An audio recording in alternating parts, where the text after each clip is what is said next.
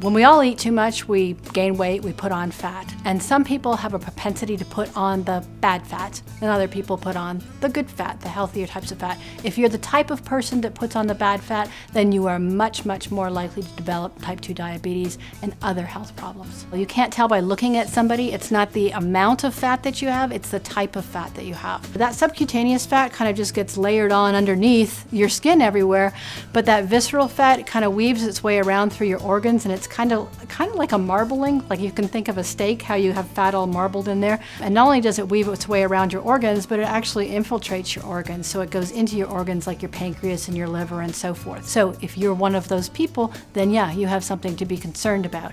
You don't have to get type 2 diabetes. You want to see if you're the type of person whose fat is behaving badly or is sick. So we can tell you those kinds of things. That's going to help you know, am I one of those people? Am I heading down that path towards type 2 diabetes?